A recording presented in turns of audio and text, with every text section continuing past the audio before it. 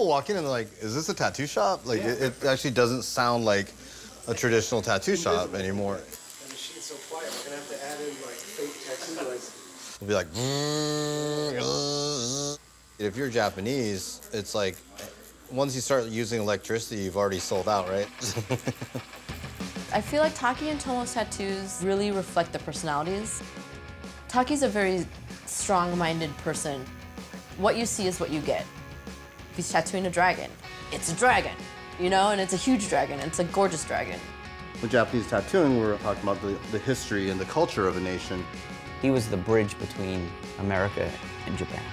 He's put out books. He's done crazy art shows. He's done museum exhibitions. You work through the fatigue, blood, sweat, maybe some tears, but you must persevere. It was groundbreaking for the Japanese-American community. When you look at a Tomo tattoo, you understand there's a lot of depth to it. Everything he does is very deliberate. I think he obeys enough of the traditional rules and then breaks enough of them to have created his own style. I think Horitomo is at like a next level. Ooh, I can't even try to describe it. To me, it's just inspirational. As far as them in America being ambassadors for Japanese tattooing, I couldn't think of two better people to do that.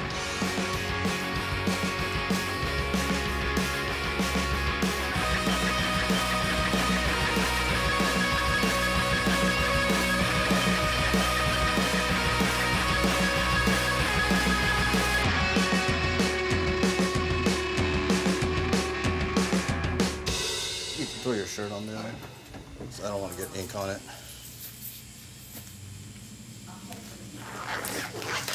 All right. You don't have a seat, sir? Yes, sir. Taki works in a more pared-down, bolder-style Japanese tattoo. Solid color, solid background, real clean lines, and he does it right. What color can you decide to go with? Red and gold, just to match the samurai. I'm not like the graceful guy. I'm not the super detailed guy. I just want my pieces to have impact. Maybe part of this is being raised in America and my love for American traditional, but I love the boldness and the simplicity of American traditional, and I'm trying to find a balance there because I like that power. When we petitioned to bring Horitomo here, we got him an O1 visa, which is a person of extraordinary talent. I felt like it was something exciting for tattooing. で、ここ僕の仕事場なんだけど、もちろん日本はこう靴を脱ぐ習慣があるんで。He was such a powerhouse of energy and art that whatever he did, he was good at. He has so much to say. I think in 5 lifetimes, he wouldn't run out of art. There's definitely a mystique around him. And I feel like that mystique doesn't go away once you start getting tattooed by him. I feel like it builds. Okay, so go ahead. This way. Yeah. When you look at a Tomo tattoo, it's got bright colors, crisp lines, and is extremely powerful. There's really a few influencers in the world, and I think Horitomo is definitely one of them. Feels a lot different. Yeah? How was it? It's good. Good? I like the sound. Oh, yeah? Yeah, it's That's fun. good, yeah. He really does act as my older brother because I'll constantly pester him with questions. You know, can you look at this drawing and that sort of thing. They are intertwined. I feel like they need each other. They just have that kind of chemistry. 普段描いてるのは重要だと思って。やっぱりその日本の入れ墨やってると勉強してるとやっぱりその日本の考え方とか伝統的な考え方とか歴史とかそういうのはを理解するのは重要なので、なんかそういうところからやっぱりアイデアが引っ張ってくる感じ。Growing up as a Japanese American, I think there was always a calling, a romanticism, a desire to know more about Japanese tattooing. When I was in junior high, high school time, I started reading the Tattoo Times by Ed Hardy. That's when I first saw the work of Horiyoshi III. I don't think any Japanese tattooer will ever have the impact that Horiyoshi III has had on the world. To me, he's the Ed Hardy of Japan. Taki and Horitomo, the apprentice with Horiyoshi III, which was probably got to be one of the most incredible experiences you could have. Japanese tattooing is one of the great tattoo art forms. It has that foundation on tradition. So that's always going to give it a backbone and more soul, and it's going to make it timeless. We try to do as much as we can where the whole suit tells a cohesive story. この絵柄は、道成寺って言ってその清姫女の人がお坊さんに恋をしてそのお坊さんを追いかけていくうちに蛇になって最後にはそのお坊さんがこういう鐘お寺にある鐘なんですけどその中に隠れた。He obeys enough of the traditional rules and then breaks enough of them to have created his own style. I think in Japan, a lot of the older generation, like tattoos weren't something you showed. It's widely believed that these forms were originally made so that tattoos could be hidden easier under kimonos. At this stage, it's more of just like a look. We just don't have the good image in Japan, including my parents. You know what I mean? Yeah. They hated it when I started tattooing. I think the origin of anti-tattoo sentiment in Japan has to do with the fact that the government at certain points in history used it to mark criminals. Are other people in your family tattooed? No, not really, no. And here we have this art form that is loved by everyone all over the world except for the Japanese people. I think it's very important for me as a tattooer that I impart some sense of knowledge to the client. And I think as part of Japanese tattooing, like, it's a necessary requirement. The samurai that I chose for Garrett's back is Musashibo Benkei. He's an actual real historical figure, and he was said to be really big. Garrett's a big guy, and I've always kind of felt that tattoos should sort of fit and reflect the person that they're on. And so when he asked me about doing his back, I was like, you know who I think we should do is Benkei, so I thought it was a perfect fit. Garrett, do you remember how long this took? This one took 50 hours. Okay, 50 hours, yeah. Anything you want to say, Garrett? You can put your pants back on. Okay, thanks, buddy. It's not torture.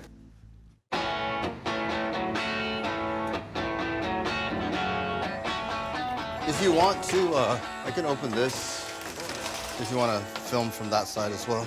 There you go. Oh, well, thank you. Friendly neighbor. I think my wife and I are one of those couples that, you know, like, we spend all our time together. We travel together, we get tattooed together, we do everything together.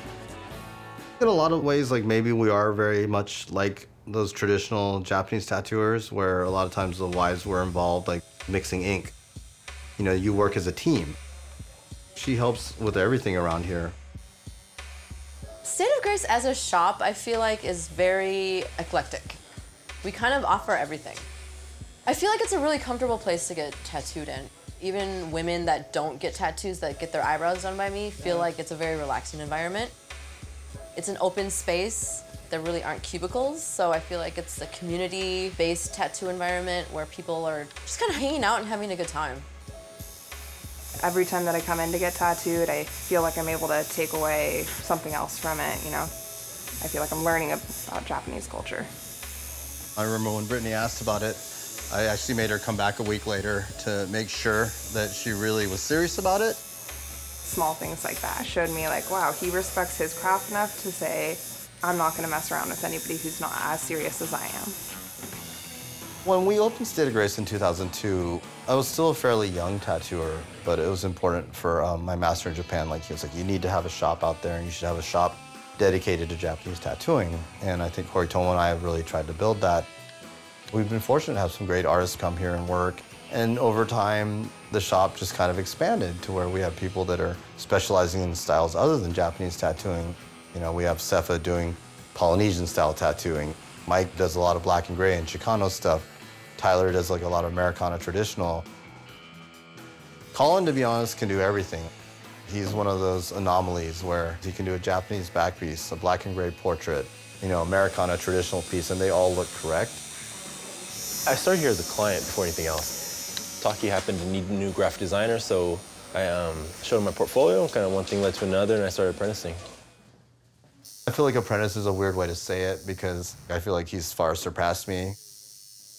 And I think that's ultimately what it should be. Like, you shouldn't teach someone for financial gain. You should teach someone because you think they're going to be a better tattooer than you. You know, you can't teach someone just because you need a shop person for free. Very early on in my career, I got my back tattooed by Horiyoshi 3, and he took me on as an apprentice. I was given a golden opportunity. And I remember even asking, like, how am I gonna learn how to do this Japanese stuff? Like, there's so much to it. And he was like, well, that's what I'm here for. And that's what a master teaches an apprentice.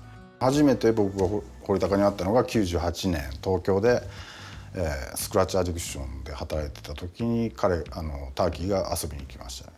でもターキーはその時に堀吉先生の弟子で勉強してたと思います。あ、マジ？そうよ。I don't remember that. あ、そう。なんか面白いやつだなって思った感じから変わってるっていう。Well, I remember when Horitomo first went from Washo and became Horitomo and joined the family as our senior apprentice. I think the human side of me was a little bit worried and slightly jealous because we all knew of Washo. Even in America, we all knew him by reputation. 横浜の堀吉先生のところに弟子入りして、その時に堀友っていう名前に変えました。Horitomo was tattooing for I think 10 years before he met Horiyoshi. Here's a guy that established his whole career on American traditional tattooing, and now he's starting from scratch. He wanted to go to the top, so he apprenticed with one of the greatest Japanese tattooers that are living now, and he took what he learned from him and just added his own flavor to it. You know, he's doing things that nobody's really done yet. Horitomo has a 3 to 4 year waiting list right now, and we're to the point where I'm asking people to write physical letters and have them mail them in, just to kind of weed out people that, you know, just make the phone call and get on the list and then, you know, kind of waste everybody's time. The actual teachings of how to do hand tattooing are pretty basic principles. It's more that you have to have the perseverance to actually continue in that style. I think that's another reason why I really respect Horitomo's dedication, because it's like going from having a motorcycle to a bicycle. You'll get to the same place, it's just going to take you a lot longer, and you're going to have to work a lot harder for it, but maybe you'll appreciate that journey more.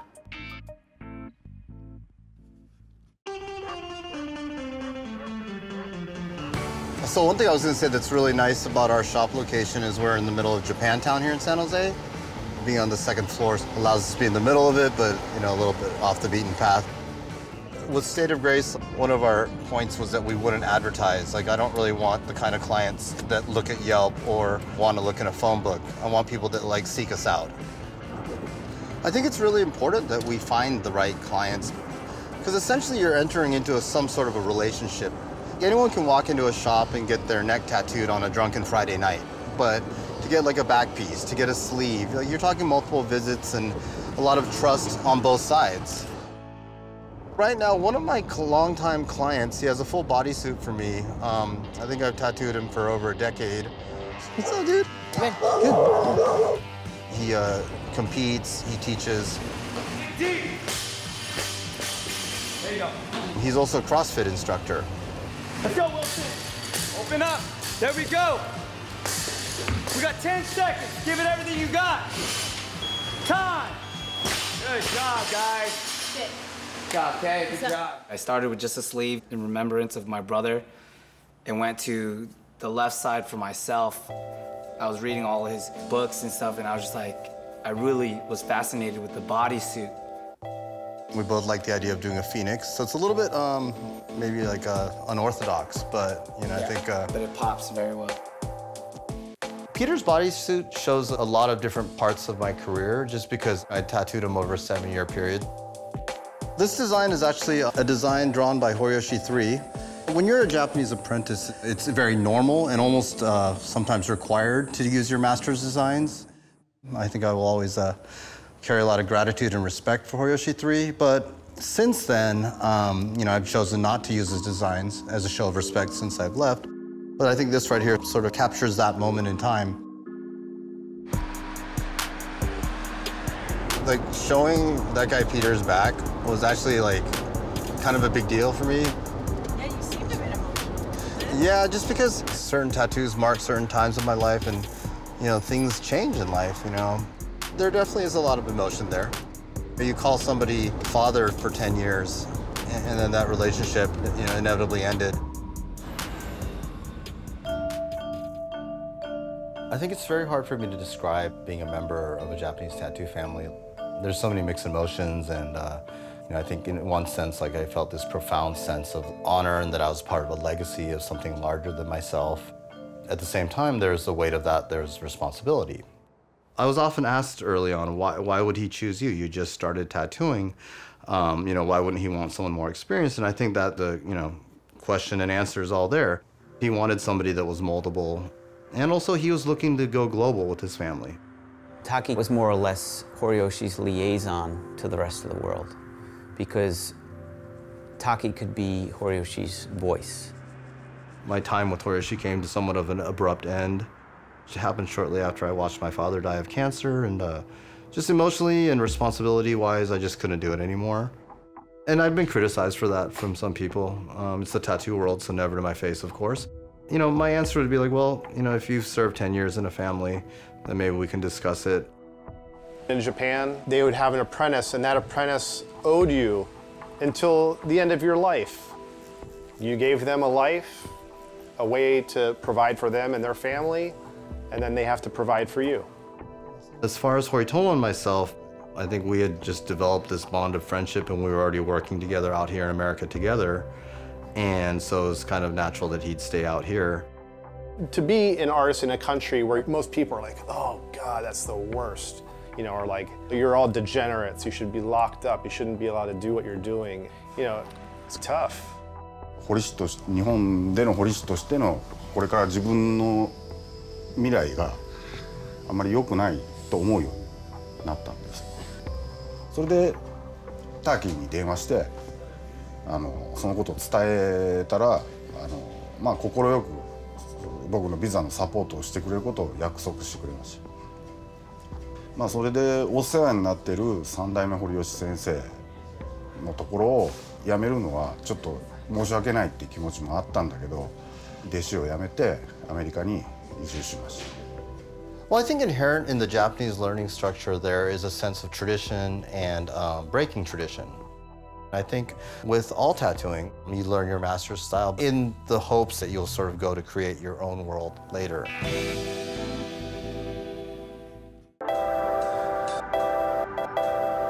I can't express enough how honored I am to have been chosen to curate such a monumental exhibit. Perseverance is the closest English translation of the Japanese word gaman. And I think every tattooer in the room, every client with a Japanese tattoo knows that feeling, the chugging along through the pain, you work through the fatigue, blood, sweat, maybe some tears. But really, Japanese tattoos must be earned and you must persevere. About 5 years ago, the Japanese American National Museum were interested in doing a show about Japanese tattooing. And this was something that we felt that no museum in Japan would ever approach. It was groundbreaking for the Japanese American community, just because tattooing is so taboo. The general perception of tattoos in Japan is that they're criminal. 僕がもともと92年3年に始めた時ももちろんアンダーグラウンドであんまり温泉入れないとかね、なんか服長袖着て隠すとか、その時はまだもうちょっと雰囲気が良かった。2001年かに政府からそういう皮膚に針に色紙をつけて彫る行為は医療行為でやっちゃダメだと、医師免許を持ってないとっていうのが出て通達があって。In 2015, they've arrested people using that law.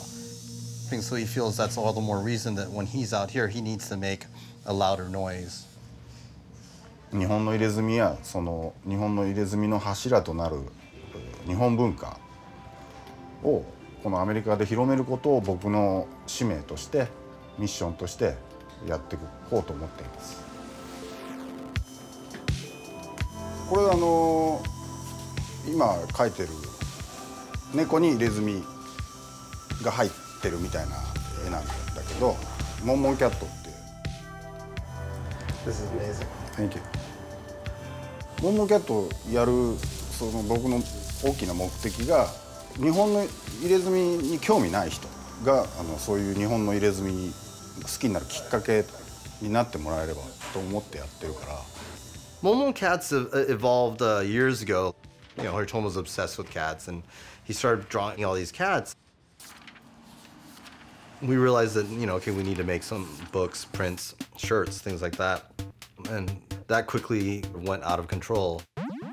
Molly was like spending a lot of time shipping everything out. And it got to the point where we needed to get into real manufacturing.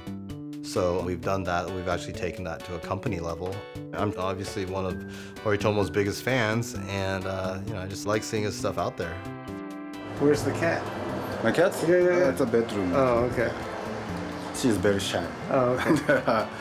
Yeah. Tomo, coming out here, and Taki really, helping Tomo promote his career here and start it in the United States. I feel like they have this relationship that is very special. Horitomo and I have worked complementary and been very symbiotic since the day we met. Within the family, too, we sort of knew our roles. He was like the big art guy, and I was more the spokesperson. With every event that I've spoken at, what I've noticed is that we'll get people that would never walk into a tattoo shop, but here was a safe space where they can look at this stuff, and the response was overwhelmingly positive. I do believe tattoos are art. I don't think we're like any other type of art out there, but I do believe we do have a place in the art world and the museum world. なんていうのかな、外国にいる僕がこうやって広めていくことはいいことじゃないかなと思ってる。